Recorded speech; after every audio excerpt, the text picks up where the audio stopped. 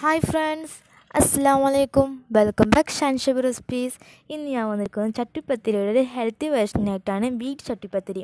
എല്ലാവരും മൈദ വെച്ച് ചെയ്യുമ്പോൾ ഞാൻ ഇവിടെ ഗോതമ്പ് പൊടി വെച്ചിട്ടാണ് ചെയ്തിരിക്കുന്നത്. എല്ലാവർക്കും ഇഷ്ടമാണെന്ന് വിചാരിക്കുന്നു. എങ്ങനെ ഉണ്ടാക്കുമെന്ന് നോക്കാം. ആദ്യം പാൻ ചൂടായതിനു ശേഷം അതിലേക്ക് 2 ടേബിൾ സ്പൂൺ ഓയിൽ ഒഴിച്ചു കൊടുക്കാം. വെളിച്ചെണ്ണ ആയാലും കുഴപ്പമൊന്നുമില്ല. ഇനി അതിലേക്ക് കറിവേപ്പില ഇട്ട് കൊടുക്കാം. കറിവേപ്പില ഇട്ടതിന് ശേഷം അതിലേക്ക് 2 പച്ചമുളക് ചേർത്ത് കൊടുക്കാം.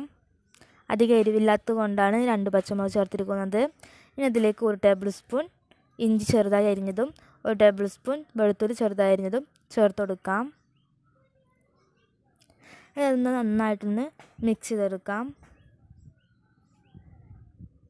അതിൻ്റെ നല്ലൊരു മണം വരുന്നത് വരെ നന്നായി മിക്സ് ചെയ്യണം. ഇനി അതിലേക്ക് ഒരു മീഡിയം സൈസ് സവാള ചേർത്ത് കൊടുക്കാം. ചെറുതായി അരിഞ്ഞതാണ്. നന്നായിട്ടൊന്ന് മിക്സ് ചെയ്തതിന് ശേഷം ഈ സവാള നന്നായിട്ടൊന്ന് വഴന്ന് കിട്ടാൻ വേണ്ടിയിട്ട് ഇതിലേക്ക് നമുക്ക് കുറച്ച് ഉപ്പ് ചേർത്ത് കൊടുക്കാം. ഞാനിപ്പോൾ ഈ മസാലയ്ക്ക് വേണ്ടിയുള്ള ഉപ്പ് ചേർത്ത് കൊടുക്കുന്നുണ്ട്, കുറച്ചല്ല. ഇനി ആവശ്യമുണ്ടെങ്കിൽ മാത്രം ലാസ്റ്റ് ചേർത്ത് കൊടുക്കാം. ടേസ്റ്റ് ചെയ്തതിന് ശേഷം നന്നായിട്ടൊന്ന് സോഫ്റ്റാക്കി എടുക്കാം.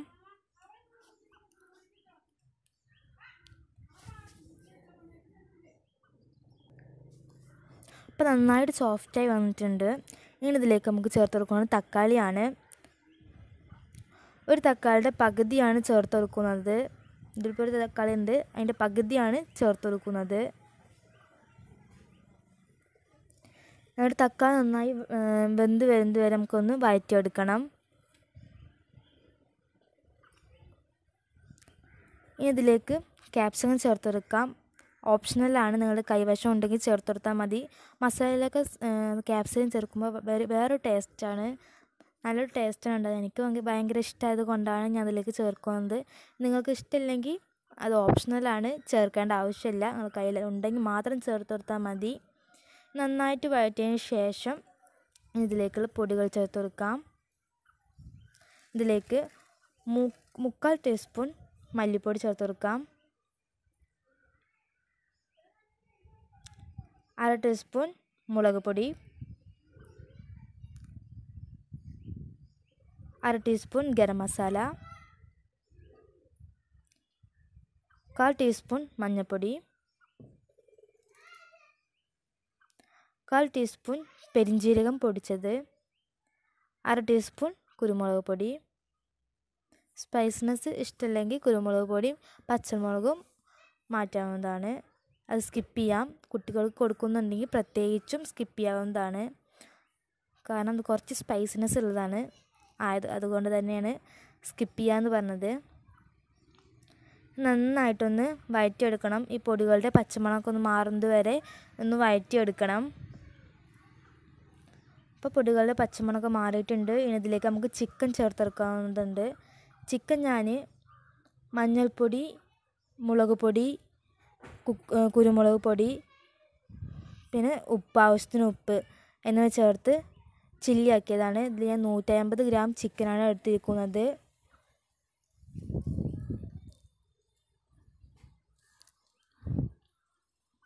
നന്നായിട്ടൊന്ന് മിക്സ് ചെയ്തെടുക്കാം. ഈ മസാലയും ചിക്കനും ഒന്ന് നന്നായിട്ടൊന്ന് മിക്സ് ചെയ്ത് തരണം. നിങ്ങൾക്ക് ചില്ലി ആക്കണമെന്നില്ല. കുരുമുളക് പൊടിയും മഞ്ഞൾപ്പൊടിയും ഉപ്പും ചേർത്ത് ഒന്ന് വേവിച്ചെടുത്ത പ്രഷർ കുക്കറിൽ കുറച്ച് വെള്ളം ഒഴിച്ചിട്ട്, വെള്ളം ഒഴിക്കണമെന്ന് ആവശ്യമില്ല, ചിക്കനിന് വെള്ളം ഇറങ്ങും, ഒന്നങ്ങനെ വേവിച്ചെടുത്താലും മതി. അതിന് നല്ല ടേസ്റ്റ് തന്നെയാണ്. അപ്പോൾ നമ്മുടെ മസാല റെഡി ആയിട്ടുണ്ട്. നമുക്കൊന്ന് മാറ്റി വെക്കാം. ഇനി നമുക്ക് തയ്യാറാക്കേണ്ടത് ചപ്പാത്തിയാണ്. അതിനാവശ്യമായിട്ടുള്ള ഗോതമ്പ് പൊടി 1.5 കപ്പ് എടുത്തിട്ടുണ്ട്.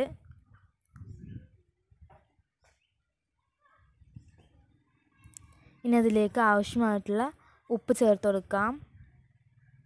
ഉപ്പ് ചേർത്തതിന് ശേഷം നന്നായിട്ടൊന്ന് മിക്സ് ചെയ്തെടുക്കാം.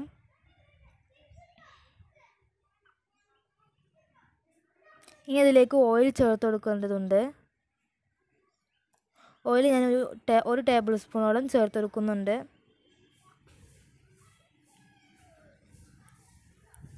എന്നിട്ട് നന്നായിട്ടൊന്ന് മിക്സ് ചെയ്തെടുക്കാം.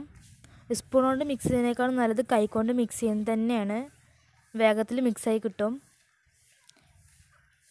ഇനി ഇതിലേക്ക് ആവശ്യമായിട്ടുള്ള വെള്ളം ചേർത്തിട്ട് നമ്മൾ ചപ്പാത്തിയുടെ മാവ് എങ്ങനെയാണ് കുഴക്കുന്നത് അതുപോലെ തന്നെ ചെയ്തെടുക്കാം. വെള്ളത്തിൻ്റെ കണക്ക് പറയാനൊന്നുമില്ല. ചപ്പാത്തിയുടെ മാവ് തയ്യാറാക്കുന്നത് പോലെ തന്നെ ചെയ്തെടുക്കാം. നല്ല സോഫ്റ്റ് ആക്കി എടുക്കണം.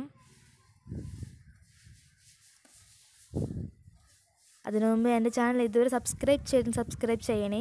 അതിൻ്റെ തൊട്ടടുത്തൊരു കുഞ്ഞു ബെല്ലൈക്കൺ കാണും. ആ ഒന്ന് പ്രസ് ചെയ്ത് ഓൾ ഒന്ന് ക്ലിക്ക് ചെയ്യുക. എന്നാൽ ഞാൻ എല്ലാ വീഡിയോസും നോട്ടിഫിക്കേഷനായിട്ട് വരുന്നതാണ്. ഇപ്പോൾ ചപ്പാത്തിയുടെ മാവ് റെഡിയാക്കി എടുത്തിട്ടുണ്ട്. ഇനി നമുക്കൊന്ന് റെസ്റ്റ് ചെയ്യാൻ വെക്കണം. ഒരു 30 മിനിറ്റോളം ഇത് റെസ്റ്റ് ചെയ്യണം. നല്ല സോഫ്റ്റായി കിട്ടും. 30 മിനിറ്റ് റെസ്റ്റ് ചെയ്ത് കഴിഞ്ഞിട്ടുണ്ട്. അപ്പോൾ നല്ല സോഫ്റ്റായി കിട്ടിയിട്ടുണ്ട് നമുക്ക്. ഇത് കുറച്ച് ഇത് എത്രത്തോളം ബോൾസാക്കി കിട്ടും അത്രത്തോളം ആക്കി എടുക്കാം. ഞാനിപ്പോൾ ഇവിടെ ഒരു 6 ബോൾസോളം ആക്കി എടുത്തിട്ടുണ്ട്. ഇനി നമുക്കൊന്ന് പരത്തിയെടുക്കണം.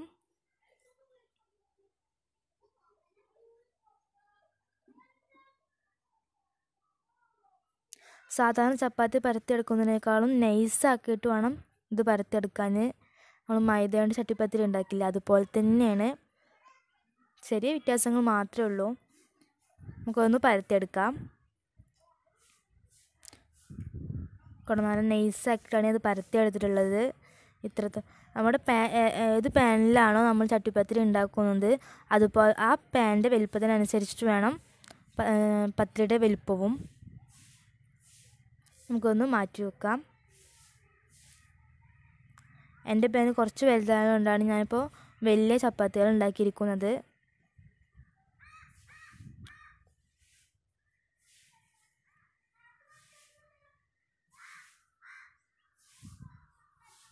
ഇപ്പോൾ എല്ലാതും റെഡിയാക്കി ഇട്ടിട്ടുണ്ട്.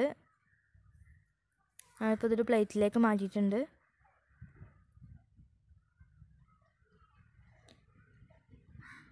നമുക്കൊന്ന് ചൂടാക്കി എടുക്കണം.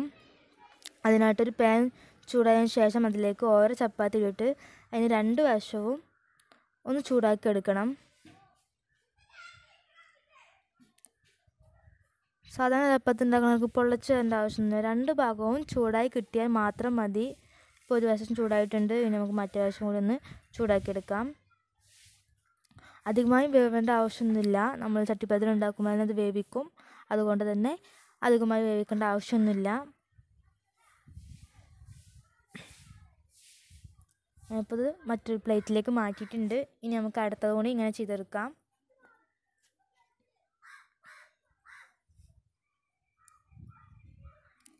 ഇങ്ങനെ തന്നെ നമുക്ക് എല്ലാവരും ചെയ്തെടുക്കാം. 2 വശവും ഒന്ന് ചൂടാക്കി എടുക്കാം. അധികമായി വേവിക്കേണ്ട ആവശ്യമില്ല.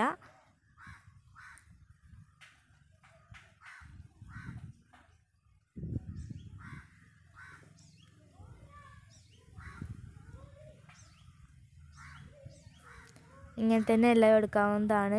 ഇനി ബാക്കി ഒന്ന് ചപ്പാത്തി ഉണ്ടെങ്കിലും അത് മതി. ഇങ്ങനെ ചെയ്തെടുക്കാനെന്നില്ല.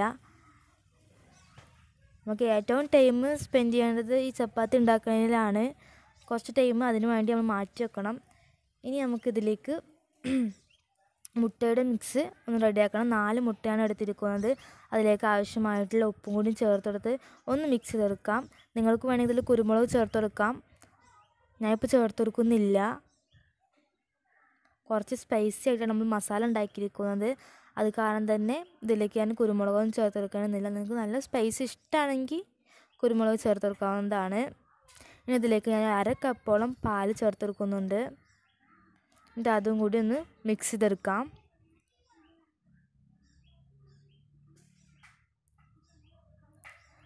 ഇപ്പോൾ ഇവിടെ എഗ്ഗിൻ്റെ മിക്സ് തയ്യാറായിട്ടുണ്ട്. ഇത്രയേ ഉള്ളൂ എഗ്ഗ് മിക്സ്.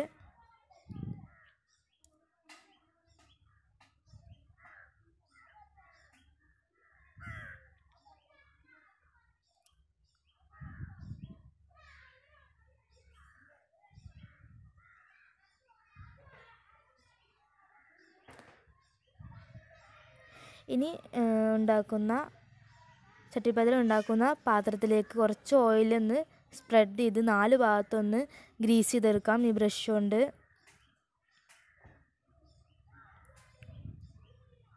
ചുറ്റിച്ചെടുത്താൽ എല്ലാ ഭാഗത്തേക്കും എത്തില്ല. അതുകൊണ്ട് തന്നെയാണ് ബ്രഷ് കൊണ്ട് ഇതാക്കുന്നത്.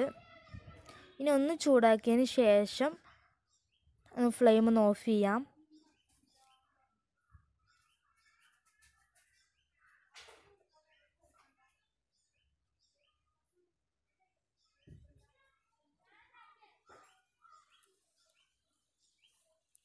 ഇപ്പോൾ ഫ്ലെയിം ഓഫായിട്ടുണ്ട്. ഇനി ഓരോ ചപ്പാത്തിയും എഗ് മിക്സിൽ മുക്കി എല്ലാ ഭാഗത്തും എഗ് മിക്സ് ആക്കിയതിന് ശേഷം ഈ പാനിലേക്ക് വെച്ചെടുക്കുക. നമ്മൾ നേരത്തെ ഒരു റെസിപ്പി ചെയ്തിട്ടുണ്ടായിരുന്നു ബ്രെഡ് കൊണ്ട്, അതിൻ്റെ വേറൊരു വേർഷനാണിത്.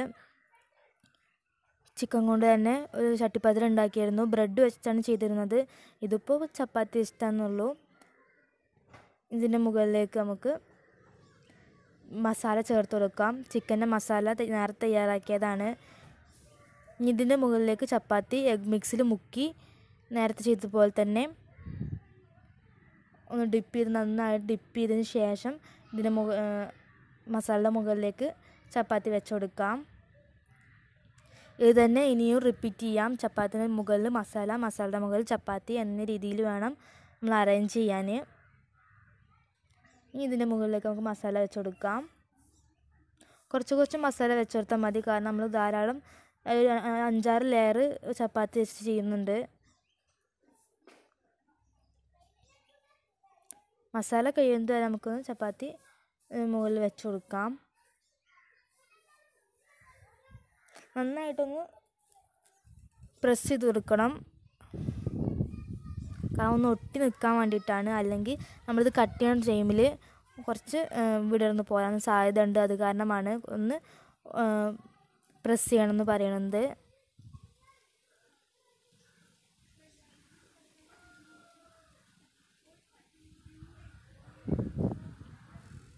ഇനി എഗ്ഗിൻ്റെ മിക്സ് ഇതിൻ്റെ മുകളിലായിട്ടായിരുന്നു സൈഡിൽ കൂടെ ഒക്കെ ഒന്ന് പാർന്നു കൊടുക്കാം. ബാക്കി എഗ് മിക്സ് നമുക്ക് കളയേണ്ട ആവശ്യമൊന്നുമില്ല, ഇതിൻ്റെ മുകളിലായിട്ട് തന്നെ പറഞ്ഞു കൊടുത്താൽ മതി. ഇനി മുകളിലായി നിൽക്കുന്ന എഗ്ഗിൻ്റെ മിക്സിൻ്റെ ഒന്ന് സൈഡിലേക്ക് ഒന്ന് ആക്കി കൊടുക്കാം. സ്പൂൺ വെച്ചിട്ടൊന്ന് ആക്കി കൊടുത്താൽ മതി.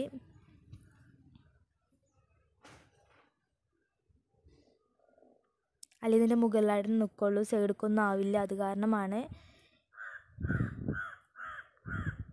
ഇനി ഫ്ലെയിം ഒന്ന് ഓൺ ചെയ്യാം. താഴത്ത് ഒരു പാൻ വെച്ചതിന് ശേഷം ലോ ഫ്ലെയിമിലാക്കി അതിൻ്റെ മുകളിൽ വേണം നമ്മുടെ ചട്ടിപ്പത്തിരിയുടെ പാൻ വെക്കാൻ. ഇങ്ങനെ ലോ ടു മീഡിയം ഫ്ലെയിമിൽ നിങ്ങൾക്ക് ആക്കാം. ഒരു 20-25 മിനിറ്റ് ഇതൊന്ന് കുക്ക് ചെയ്തെടുക്കാം. അടിവശം കരിയാതിരിക്കാൻ വേണ്ടിയിട്ടാണ് ഇപ്പോൾ പാൻ വെക്കുന്നത്.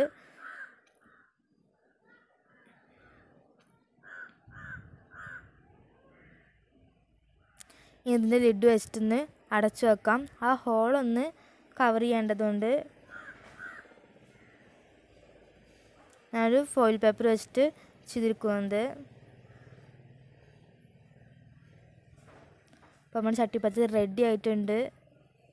നമുക്ക് ഫ്ലെയിം ഒന്ന് ഓഫ് ചെയ്യാം. ഫ്ലെയിം ഓഫ് ചെയ്തതിന് ശേഷം അതിൻ്റെ സൈഡ് ഭാഗം ഒന്ന് വിടിയിച്ചെടുക്കണം. എന്നിട്ട് നേരത്തെ വെച്ച പാനിൽ തന്നെയാണ് അത് മറിച്ചിടുന്നതും. അതിൽ കുറച്ച് ഓയിൽ ഗ്രീസ് ചെയ്യേണ്ടതുണ്ട്. ബട്ടർ വേണമെങ്കിൽ ബട്ടർ ചെയ്യാം, ഞാൻ ഇപ്പോൾ ഓയിലാണ് ചെയ്യുന്നത്. നന്നായിട്ടൊന്ന് ഗ്രീസ് ചെയ്തെടുക്കാം. എന്നിട്ട് ചട്ടിപ്പത്തിരി ഇതിലേക്കൊന്ന് മറിച്ചിട്ടെടുക്കാം. അടിവശമൊന്നും കരിഞ്ഞിട്ടില്ല. നന്നായിട്ടൊന്ന് പ്രസ് ചെയ്ത് 2 മിനിറ്റ് ലോ ഫ്ലെയിമിൽ ഒന്ന് കുക്ക് ചെയ്തെടുക്കാം. അടിവശം ഒന്ന് ക്രിസ്മസ് ആക്കാൻ കിട്ടാൻ വേണ്ടിയിട്ടാണ്. അപ്പോൾ നമ്മുടെ ചട്ടിപ്പത്തിരി റെഡി ആയിട്ടുണ്ട്. ഇത് ഫോട്ടോക്ക് വേണ്ടിയിട്ട് ഞാൻ ചെറുതായിട്ടൊന്ന് ഡെക്കറേഷൻ ചെയ്യുന്നുണ്ട്. നിങ്ങൾക്ക് അത് വേണ്ടി ചെയ്യേണ്ട ആവശ്യമില്ല, ചൂടാറിയതിന് ശേഷം ഒന്ന് കഴിച്ചാൽ മതി. ഞാനിപ്പോൾ ഫോട്ടോ എടുക്കാൻ വേണ്ടിയിട്ട് മാത്രമാണ് ഡെക്കറേഷൻ ചെയ്യുന്നത്. ഇതുപോലെ ആണ് ഡെക്കറേഷൻ ചെയ്യുന്നത്. വലിയ ഡെക്കറേഷനൊന്നുമില്ല, ചെറുതായിട്ടൊന്ന്. എല്ലാവർക്കും ഈ റെസിപ്പി ഇഷ്ടമാവുമെന്ന് വിചാരിക്കുന്നു. വെരി സിമ്പിളാണ്. ചപ്പാത്തിയൊക്കെ ബാക്കി വന്നാൽ ഇങ്ങനെ ചെയ്തെടുത്താൽ മതി. ഈവനിങ് സ്നാക്കൊക്കെ നമുക്ക് കഴിക്കാവുന്നതാണ്. ഇഫ്താറിനും നല്ലൊരു ഡിഷായിരിക്കും. ഇതിൻ്റെ ഉള്ളിലൊക്കെ എങ്ങനെ ഉണ്ടോ നോക്കാം, ലെയറായി കിട്ടുന്നുണ്ടോ നോക്കാം. നല്ല ചൂടുണ്ട്, എടുക്കുമ്പോൾ തന്നെ കൈയൊക്കെ പൊള്ളുന്നുണ്ട്. ചൂടായതിന് ശേഷം കട്ട് ചെയ്താൽ മതി. നമുക്ക് കുറച്ച് ടൈം വന്നു, അതുകൊണ്ടാണ് ഞാനിപ്പോൾ വേഗത്തിൽ ചെയ്യുന്നത്. നല്ല ചൂടുണ്ട്. ഇപ്പോൾ ലെയറായിട്ട് തന്നെ കാണുന്നുണ്ട്. ചപ്പാത്തി, പിന്നെ അതിന് മേലെ മസാല, പിന്നെയും ചപ്പാത്തി, അങ്ങനെ തന്നെ കണ്ടിന്യൂസ് ആയിട്ട്.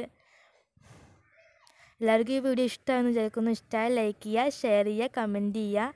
ഇൻഷാ അല്ലാഹ് അടുത്ത വീഡിയോയിൽ കാണാം. എല്ലാവരും സപ്പോർട്ട് ചെയ്യുക. Thank you.